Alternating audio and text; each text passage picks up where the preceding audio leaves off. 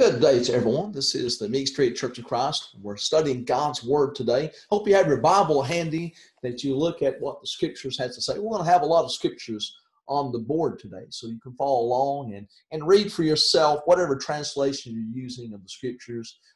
That will be helpful to know what we're doing, what we're studying. God's Word is the Word of God is complex. It has a lot of things that are lessons for us to learn today. And one lesson we talked about a couple weeks ago is about the idea of apostasy and how apostasy can happen, even to large-scale people, a lot of groups of people, I might say. And in Acts chapter 20, 28 to 31, that's exactly what Paul is speaking about, the idea that people can, as whole congregations, can become unfaithful to the Lord. The Lord can remove the candlestick that is a part of that worship and work, and they can become unfaithful just like individuals can become unfaithful. It's because of individual apostasy we see that congregational, when everybody is doing the same thing that's wrong, then that is apostasy in a whole-scale sense of the term. In Acts chapter 20, verse 28, here Paul says, "Be on guard for yourselves and for all the flock among which the Holy Spirit has made you overseers, to shepherd the church of God, which he purchased with his own blood. I know that after my departure, savage wolves will come in among you, not sparing the flock, and from among your own selves men will rise, speaking perverse things, to draw away the disciples after them." And so people can be drawn away. That Paul's warning the church there, don't let this happen to you. It becomes something that happens among the elders that the Bible tells us Paul's warning about through prophecy of this. And it did take place. And the last part he says, "Therefore be on the alert, remembering that night and day for a period of 3 years I did not cease to admonish each one with tears." Paul felt very strongly about this, and that he was very saddened to think that people weren't going to be saved because of their leaving the truth. Some will depart from the faith, is what the Bible tells Paul to say in another place, and how that's a danger, isn't it? It's something that can happen to us if we don't stand firm to the truth and get off into false teaching and error and practices and doing things that are really not what God has called us to do as the church, as believers. And so how apostasy happens in the church today, as we want to know, how is it that churches can leave their faithfulness, churches that were once strong, standing for the truth and only for the truth, and later on, because of the devil, his ways of trying to tempt us to leave the firmness and the soundness of the faith. And that's exactly what happens. And this is how apostasy, that's why lessons like this are needed today, because we need to know how to stand firm and to buy the truth and sell it not, as Proverbs 31:31 tells us, or Proverbs, the writer tells us about that. And so we need to know how it is that we can do that, to stay firm in times where people may be leaving the truth, much like Israel had cycles of apostasy in the book of Judges. And Paul said that would happen in 2 Thessalonians 2, verse 3. And this is from the New American Standard Bible. It actually uses the word apostasy instead of the word falling away, the two-word falling away, the compound word there. But it actually refers to apostasy. That's what the Greek text actually shows us in 2 Thessalonians 2, verse 3. It says, "Let no one in any way deceive you, for it will not come unless the apostasy," or a translation, I said the falling away, comes first, "and the man of lawlessness is revealed, the son of destruction." And evidently that has already taken place, because there was the time of great apostasy. Men left the truth and they went off into various doctrines and creeds and commandments of men. And that's why we teach that denominationalism, all that we see how men departed the faith, began with the elders of the church, and how that they started going into apostasy, thinking that there's leading elders and there's bishops and there's archbishops, and finally there's a pope. All that is what refers to as the apostasy. And you know what's called the Reformation.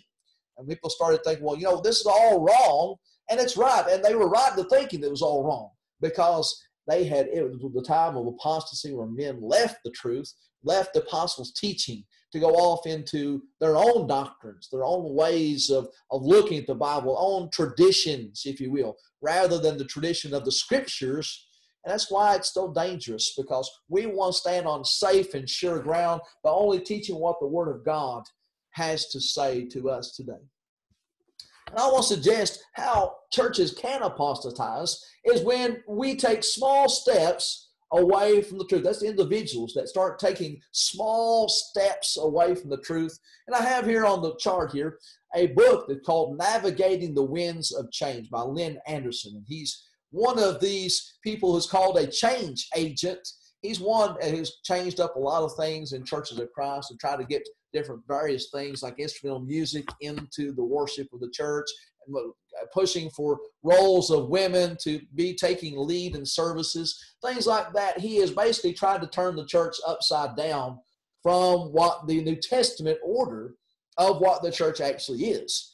And so he wanted to write a book about this, how you can navigate the winds of change. In other words, if you want to make all these changes, you don't do it by making big changes. You start out with making small steps, and you just baby step into apostasy.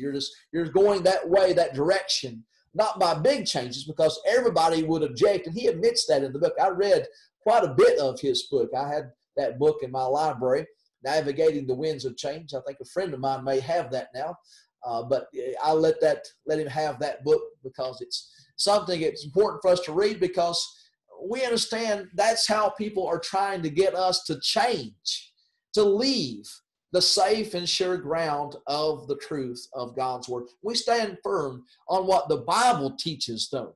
We won't make even the smallest step, whether it's a big step or whether it's a small step, just a mini small step. If you take one or two small steps, you've made a large leap after a while. Several small steps lead to very big steps later on, as I've heard one brother say in lessons in the past about these types of things. And so we are not to go away from the truth. That's why we must stay static. In other words, we're unmovable in what is the truth. And some people say, well, that's so hard-shelled, that's so narrow-minded, and that's legalistic. But it's not what it is at all. It is simply standing for what God says in His Word. And the Bible tells us that this is the temptation even back in the first century. They had people who were advocating things, and we have many more today who advocate a lot of strange doctrines.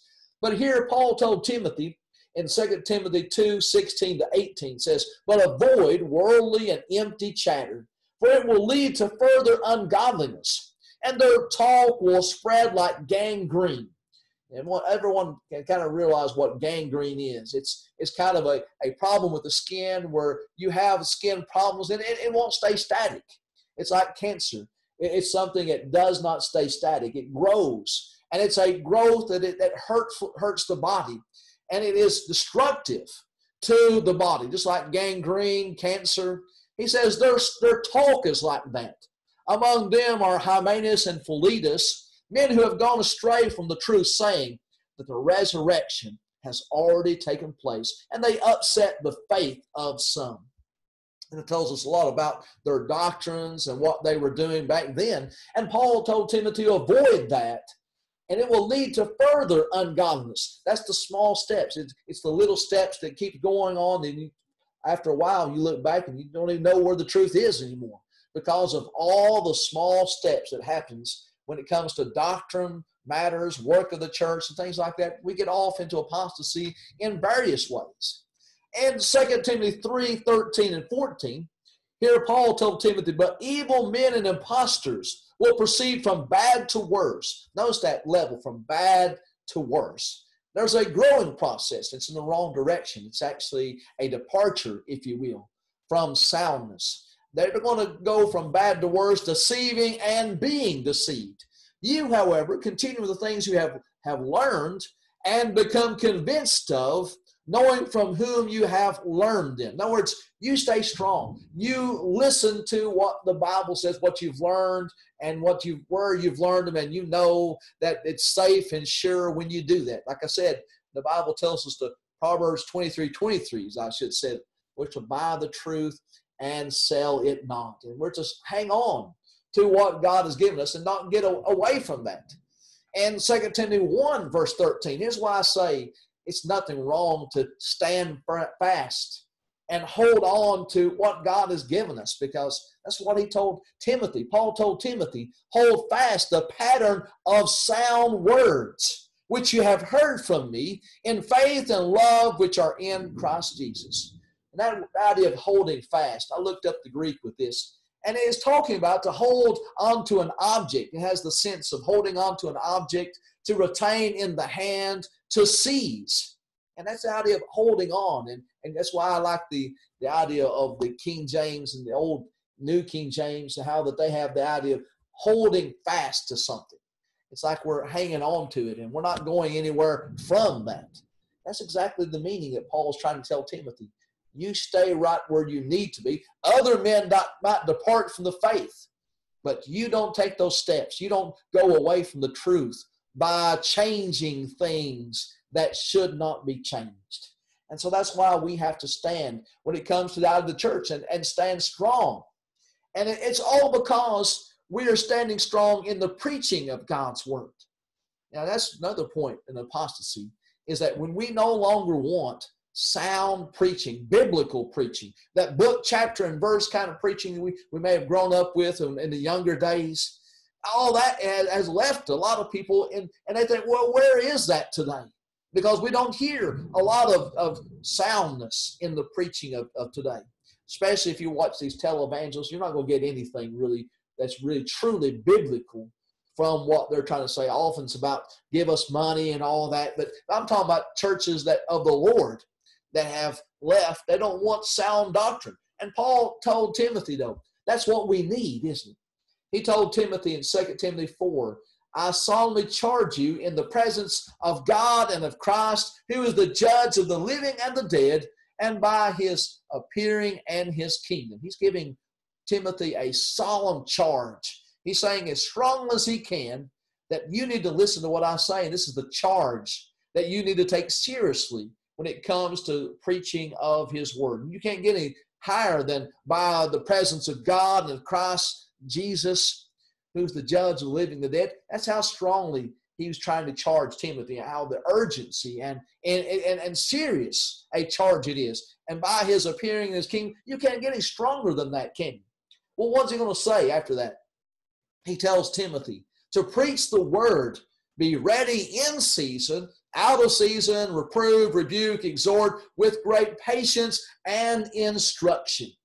And so we have to preach the word and continue in the idea of in season, out of season, be ready in that.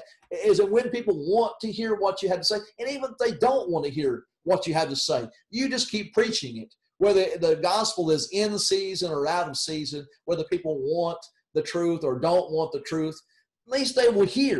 And God's word will not go back void to him, that we need to hear. And people can't say, well, I didn't hear what your word was, because, you know, the preaching of God's word instructs. It rebukes error and exhorts people to do what is right. And we're to reprove, rebuke, exhort with great patience. We're to speak the truth in love, be patient with those, and instruct them in the ways of God as much as we possibly can. That's what we're to do. And that's the charge that God has given us. And notice what he says in the next verse, though.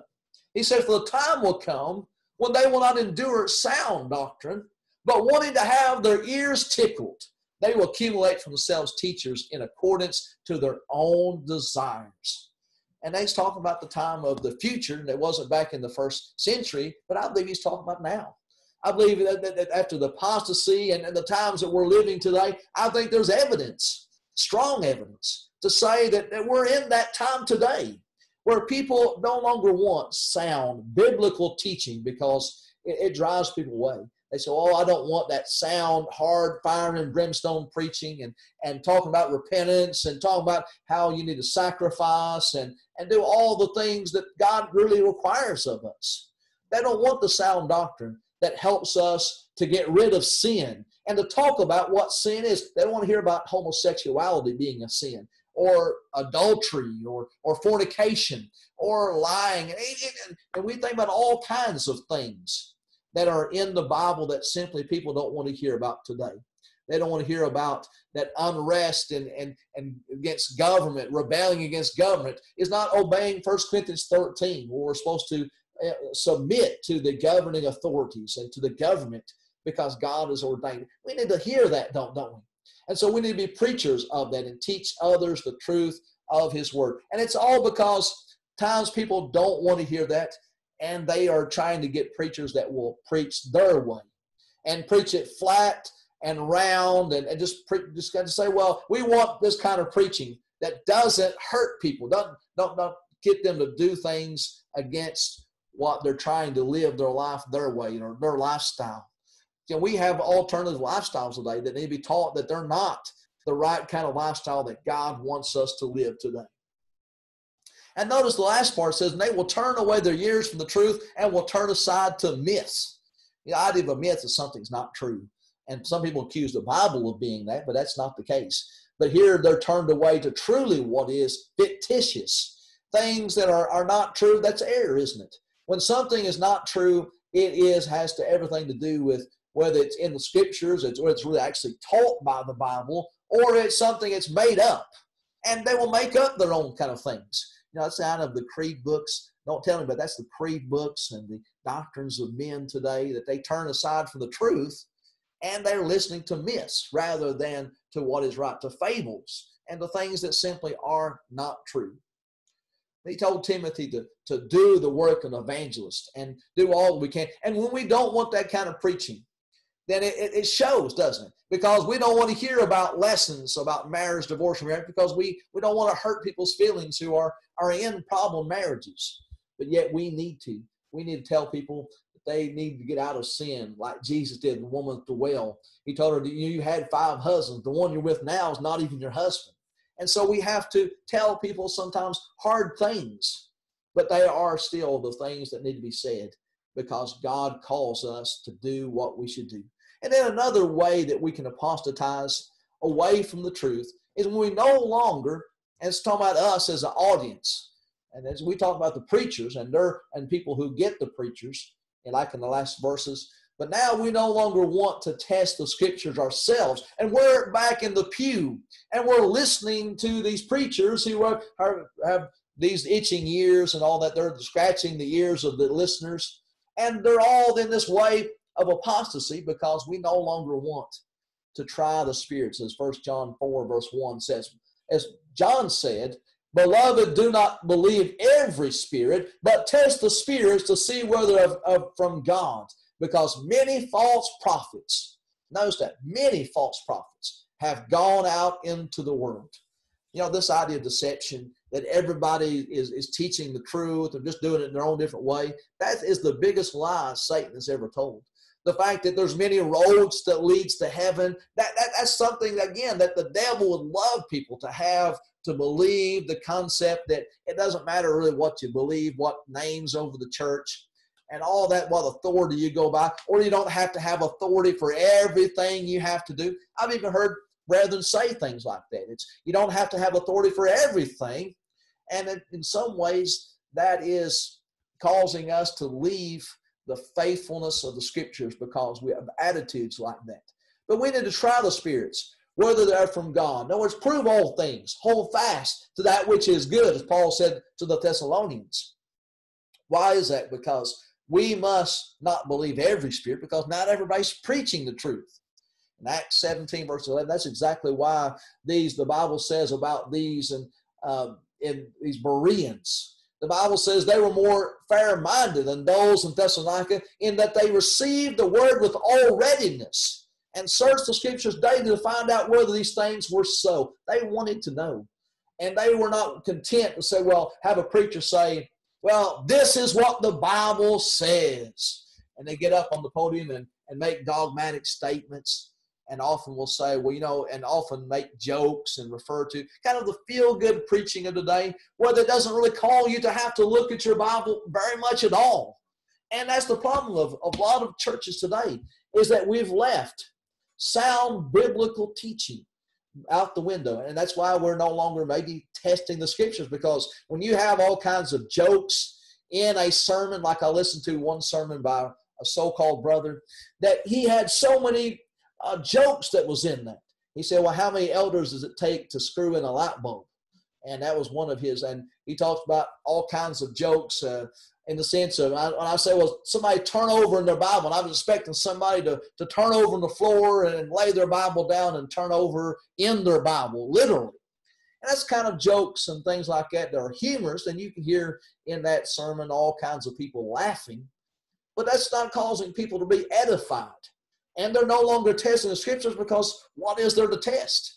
Very few scriptures are used in a lot of sermons like that. And you could count on probably one or two hands at the most how many scriptures are really used in lessons like that. And so that tells us a lot about where our heart is when it comes to testing the scriptures and learning the scriptures and wanting to be like the Bereans, to search the scriptures daily.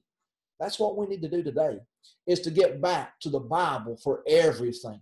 And when we leave the Bible, like some people say, well, that book is outdated, it's got mistakes in it, and not everything's inspired in that book. That's why people no longer want to stay with the scriptures. And that's why they argue against following and testing the scriptures. But then also how people can get away from the truth and start apostatizing, whole-scale churches doing this, is when we use what others are doing as our sole authority. Whether it be colleges of the brotherhood, or whether it be papers that are written today. And there's a lot of papers like the Gospel Advocate and Firm Foundation and Truth Magazine. We're not to use anyone as the sole authority for what we're doing. We look at other people and say, well, brother so-and-so, brother big preacher, said it's all right to do it, then it must be okay. I was actually in a Bible class where a brother actually said that because of somebody said it was all right in one of these papers. It was Gospel Minutes. He said, if brother so-and-so said it's all right, and therefore we can do this, that's not our authority. That's not the sole authority. We're not to compare ourselves what others think and what others are doing. And that's the danger Paul says in 2 Corinthians 10, verse 12. We are not bold to compare ourselves with some of those who commend themselves, but when they measure themselves, there's the point, when they measure themselves by themselves and compare themselves with themselves, they are without understanding. And so here Paul says they're looking at others and what they're doing. God doesn't grade on the curve, and this truth is not given on the curve. It's basically when we look at what others are doing and take them as the standard of authority, what has always been done, or what's been traditionally done for years. We need to still look, what does the Bible say? That's the bottom line, isn't it? What does the scriptures, what does Jesus say? Is it from heaven or is it from men? And there's a lot of things that are out there today that others are saying, well, there's nothing wrong. Brother so-and-so says right to have youth ministers and youth camps and all that, and all this paid by the church. And all these kind of entertainment, puppet shows and parades and all that, Church of Christ baseball teams and basketball teams. Those are kind of things, we put these things together, connect the dots where we're going with this. When we take what others are doing and say, these churches do this, why can't we? We're actually doing like the Israelites when they said, we want a king just like all the nations around us. We want the same thing. But we need to trust. Actually, when we trust in men more than God's word, we need to trust in God more than men, don't we? Men are not our standard, and they're not our true sense of what we should be doing in any respect. 2 Timothy chapter 3, verse 16 and 17. Notice what Paul says again to Timothy, that all scripture is inspired by God and profitable for teaching, for reproof, for correction, for training in righteousness, so that the man of God may be adequate or complete, equipped for every good work. God wants us to be complete in everything we do. That word, actually, the word perfect, is referred to there. This is the attitude of having what we need. And we're going to do a lesson on what the Bible says about the word perfect in our Thursday Bible study. Be sure to stay tuned to that as well. But for now, what does the Bible say here?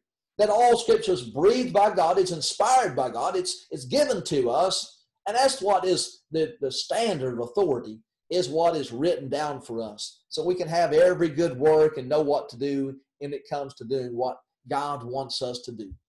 And I want to say something about men of the past, especially oftentimes people say, well, Alexander Campbell started the Church of Christ, and he's the founding minister of that. That's simply not true, and we'll talk more about that later in another lesson. But a lot of people gave him too much credit and gave really too much power in their minds, or too much willingness to go with whatever Alexander Campbell wanted to do. And if you know today, Alexander Campbell, he wouldn't be fellowshipped by a lot of the Churches of Christ today because of his actions later on, that he flip-flopped and began to advocate these kind of missionary societies and things like that. But here's the book, The Search for the Ancient Order, chapter 9, Earl West's book about this says, The American Missionary Society. And here's what it says, and part of it says, the magic name of Alexander Campbell behind any idea usually was enough to discourage any opposition from becoming too effective. On the other hand, his name frequently caused too ready an acquiescence. And it's basically saying that people gave in, or they complied with whatever Alexander Campbell, because he was Alexander Campbell. But the problem is, that's not the way it should be. And so that's showing that when you give men, you put too much trust in what men have to say, and rather than what God says. That's a problem. And so we should not be giving men that much power in our lives. Men are simply men. We're fallible. And Alexander Campbell was fallible. He was the first president of the American Christian Missionary Society, something we would pose today. And so that's a whole different story. We'll talk more about a lesson about that just a little bit later, when it comes to the idea of institutionalism and can we do the work of the church through institutions. Again, that's where men got off on these small steps, and it led to something big like a missionary society and all kinds of institutions later on, the same kind of things today. And so all that shows us that we shouldn't trust in men beyond the Scriptures. We're not to think of men above the Scriptures. That's what Paul said in 1 Corinthians 4. It says, now these things, brethren, I have figuratively transferred myself and Apollos for your sakes. Paul said, I use Apollos and I as an example, that you may learn in us not to think beyond what is written, that none of you may be puffed up on behalf of one against the other. And so he's saying basically that we can't look at men as having authority, that God's word is authoritative. And his word means everything. The word of men means nothing.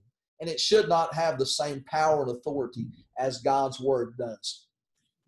And finally, I want to talk about the fact that when we embrace error, when we start to embrace rather than reprove error, and I'm talking about basically when Churches of Christ start to embrace denominationalism and start to do things that they do and rub shoulders with denominations and think, well, everything's good. They're just different people and they're following God their own way. And we're not reproving that. We need to reprove error. And error needs to be said that it is error. Rather than extending a hand to error, we need to back away and refrain, because that's what the Bible teaches us to do. Not to embrace denominationalism and any kind of error that is out there in the world, any kind of false teaching that is out there in the world today. In Ephesians chapter 5, verse 11, the ESV tells us, it says, take no part or have no fellowship in the unfruitful works of darkness, but instead expose them. In other words, instead of joining hands and saying, well, we're all the one happy family serving God, just doing it different ways. We have different creeds and doctrines and commandments of men. No, we're not to do that. The only doctrine we have is Christ, is his doctrine. And the only way we can really follow and worship God is given to us in the Scriptures to follow and do things God's way. Now, if it's not God's way, then it's man's way.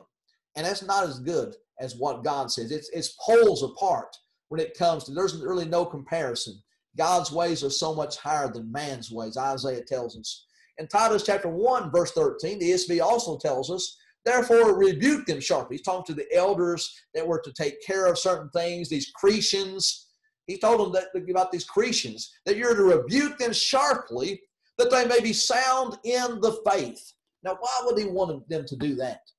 Because instead of holding hands and saying we're all religious people, no, he can't say that, because these Cretans were liars, and they were deceiving people, just like a lot of people today who are deceptive and are saying things that simply are not true to the scriptures of God's word. That's why lessons like this are needed, that we can understand and know the truth, that we're not to leave the scriptures in any way, small steps or whatever the case, because it's dangerous to do so. And I hope this lesson has been beneficial to you in some way, that you can look at the scriptures and know that God has wanted us to do all that we can and to stay firm in the times of apostasy. There's times when people will leave, like I said, but we must not give in. We must hold the ground, hold fast to the apostles' teaching. That's why we need to not give in to these kind of innovations that come in the church, things that should not be there. When church gymnasiums and fellowship halls, things like that are not what the Bible says the work of the church is. And to pay for them through the treasure, this is the part I have a problem with, when people pay for this from the treasure, making it the work of God. It's a work, that money that's collected to do the work of God. When they do that, they are violating the scriptures. God wants us to stay firm and not do anything that violates the scriptures. We can't give book, chapter, and verse that we're to have these kinds of gymnasiums and exercise like that, and doing all kinds of things, puppet shows and Church of Christ, inflatables, things like that, parties and things. We need to do only what we can find in God's word, and stand fast and teach our children to love God and keep his word as well. I thank you very much for your kind attention to the lesson today. We'll conclude with our study for today. Be praying for others that this coronavirus will end, that God will help us every step of the way. Thank you very much for your kind attention. And now we'll conclude.